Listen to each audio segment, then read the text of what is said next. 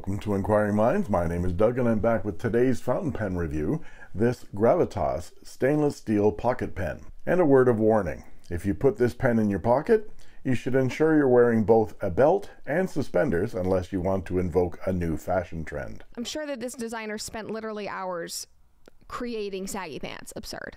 So sexy, We made fun of saggy pants for a reason. Do not reclaim them. Do not bring them back. I'm not going to wear low-rise jeans. You're not going to sag your pants. We're all going to be civilized. Pull up your pants and do some charity. Yes, the stainless steel pen is hefty, but it's worth carrying in your shorts because it makes an excellent weapon for emergencies, as a glass breaker or for self-defense, either by gripping it tightly in your fist for hand-to-hand combat, or if your assailant has done any demographic research at all, they will leave you alone knowing that if you are carrying a fountain pen, you're old and broke and not worth mugging.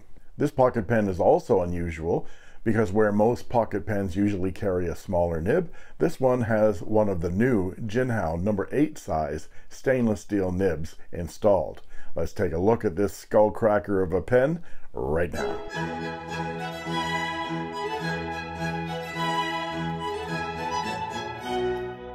You may have seen that I was a guest podcast co-host with Joost Applebaum on Applebaum Bites. And during the first, or just before the first broadcast that I did, it was just after the Dutch Pen Show, and a couple of people poked their heads into the camera behind Joost to say hi, and one of them was Ben Walsh of Gravitas Pens, and I was all excited to meet him. I said, I love your pens, I haven't got one. So he said, give me your address and I'll send you one. So this was my surprise today. So there's two exciting pens right there. A Gravitas pen cleaning cloth and a card from Gravitas. This is the one that I asked for, and there it is. Look at this, folks. This is stainless steel, has the Gravitas logo right there, a little flat spot so it doesn't roll off your desk. But this is a pocket pen, and there it is. And I asked specifically for a No. 8 Jinhao nib. I first saw these on Doodlebud's YouTube channel, and I immediately put one in my cart, but Ben sent me this one. Isn't that great? I'll show the parts and features of this pen, some size comparisons and measurements, and then provide a writing sample. And then I'll talk about what I like and what I don't like so much about this fountain pen. I'm noticing on Ben's Gravitas website right now that the Jinhao No. 8 size nib is no longer an option. Perhaps he's had issues with them. I know I love the one that's on this pen. But by all means, contact Ben and ask him if he can put a No. 8 size Jinhao on yours, because I love the look and the feel of the big nib on this hefty steel pen. And here is Ben's contact information on Instagram and on the web. Overall, this pen is indeed pocket-sized when it's capped. Here it is next to my favorite pocket pen, the Pilot E95S. When posted, they are both good-sized pens. The big difference is the weight, of course. The Gravitas weighs a full 64 grams, where the Pilot only weighs 15. And that's because this is stainless steel and very thick, whereas this is mostly plastic. My iPhone 13 Pro, which is what I'm using to shoot this video, has a frame made of stainless steel and is fairly hefty. The new iPhone 15 Pro that just came out last Tuesday has switched to titanium, which is lighter and stronger than stainless steel. You can get this Gravitas pocket pen in titanium as well. It's a little more expensive at 130 euros, but it might well be an option for you if you find this pen is too heavy. Ben also makes this pen available in a large selection of other colors and materials. Check out his website for all the designs and availability. Please remember that Ben is an independent pen maker and doesn't have the capacity of a Pilot or a Lamy. So let's look at this pen.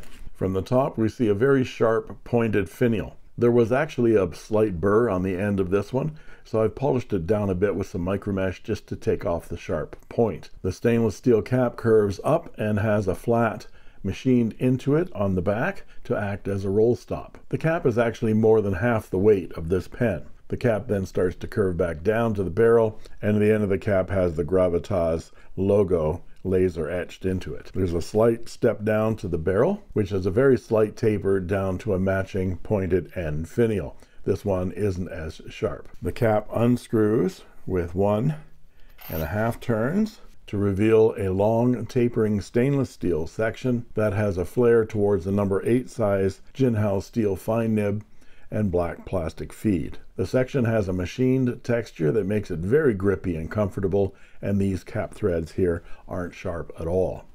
There's a silicone O-ring in a channel at the back of the section that helps keep the cap from unscrewing during use. It also makes the pen difficult to open if you screw that cap all the way down. You give it a full turn like that, then uncapping it becomes a little bit more difficult. So I just tend to turn it and then just give it a slight twist, and it makes it quicker to uncap. And let's get a closer look at this nib. It has all the markings of the first version of the Jinhao number 8 size steel nib. The nib and feed are part of a nib assembly that unscrews for maintenance or swapping. The newer Jinhao number 8 size steel nibs in medium have a different nib unit and will not work with this pen. The section unscrews, and this is a cartridge only fountain pen. I've syringe filled a standard international cartridge with my own ink here. And there's a silicone O-ring right there to help keep that barrel from unscrewing during use. The cap posts deeply and securely and is required to make the pen usable, and the pen is perfectly balanced in the hand with the cap posted. Posting the pen does leave an abrasion on the stainless steel barrel right here, you can see it, but this is to be expected.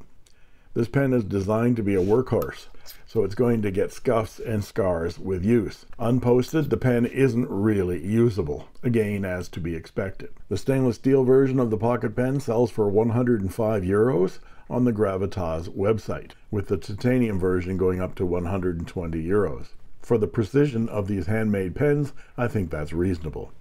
And Ben has versions of this pen in copper, brass, and Ultem plastic as well. And the Ultem version is an eyedropper. I should mention that the stock nib that comes with this pen is a Jowo number 6 size steel nib, available in EF, F, M, B, and 1.5 stud, and also in an extra fine titanium flex nib for 15 euros more. Now let's look at some size comparisons. And here is the Gravitas stainless steel pocket pen with a Pilot E95S, a Moonman RS1 titanium, a Kaweco Sport in plastic, and a Lanby 2 3062 in copper. Now let's look at them posted. And here they are posted. These are all steel nibs except for the Pilot, which is a 14 karat gold nib. And the Moonman RS1 is in titanium, which I anodized to get those lovely colors in it. Now let's look at them unposted. And here they are unposted. I'd say all of these pens are frankly unusable, unposted. Now let's look at some measurements, and I'll be back with a writing sample.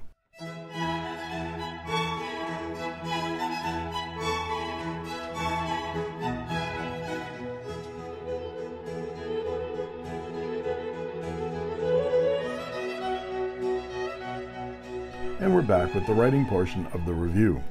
This is Clairefontaine 90 GSM paper, and this is the Gravitas stainless steel pocket pen, and it has a number 8 size Jinhao steel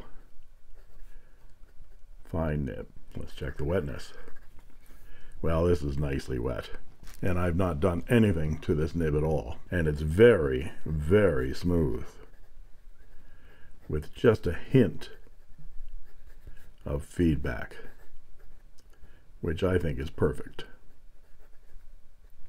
I think Ben smoothed this nib because I've never felt a Chinese fine nib feel this smooth or this juicy or this thick before. I was actually concerned when the section wouldn't accept the Jinhao number 8 medium nib, thinking that I'd have to pull the fine nib right from the unit here and pull the medium out of that nib unit to swap them, because the nibs are exactly the same size. It's the nib unit that has a different threading system on it for the newer ones.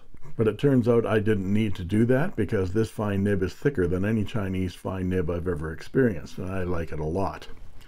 And the ink today is a Roshizuku Konpeki, my favorite blue, and what I syringed filled into that standard international cartridge, just like I do in my Pilot E95S. As to line variation, well, there isn't a lot. You can push out a little bit, but this is a stiff Chinese steel nib. And the nib makes a 0.5 millimeter thick line on my Richard Binder line width chart, which you can find linked in the description below, which makes it a Western fine or a Japanese fine to medium. And that is a Western fine, not an Eastern fine, which is really surprising. And for our quote: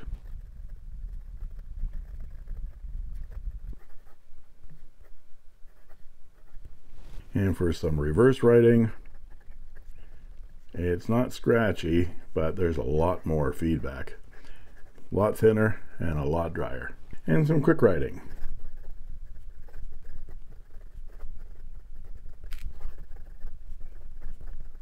No issues at all. That was me missing the page. So what do I like and what do I not like so much about this fountain pen? Well, I like a lot about this pen. The nib is big, super smooth, and really juicy wet. And the grip section is grippy and comfortable. Even though the pen is heavy at 64 grams, the balance is perfectly tuned, so it lays in your hand beautifully. This definitely confirms my suspicions that the comfort of a pen in the hand comes down to the ergonomic shape and weight distribution. How else would I be able to think that both of these pens, this slender and light E95S from Pilot and the hefty and thick Gravitas stainless steel pocket pen, would both feel so awesome in my hand? I love the roll stop and the silicone O-rings that keep the pen from unscrewing itself during use. There are two issues that you should consider about this pen, however. Do you mind the inevitable scuffing that will occur during regular use, and the extra attention to how much you screw the cap down when closing the pen? I think the scuffing is expected, given the nature of this pen and the material. As to the O-ring, perhaps the O-ring should be a smaller gauge silicone so it doesn't do a death grip on the cap.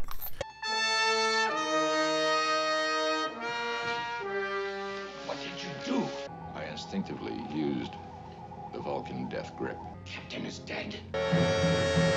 And there you have it. Thanks go out to Ben Walsh of Gravitas Pens for providing this beautiful fountain pen for review. If you like this video, please like and subscribe, and don't forget to ring that bell to get instant notifications whenever a new video is posted. And you can join as a member of my channel for only 99 cents a month, and I guarantee I'll answer your comments in the comment section, and you'll get cool emojis, badges, and sneak peek unboxing videos as well. And that just leaves it for me to say thank you for watching. And that's all she wrote.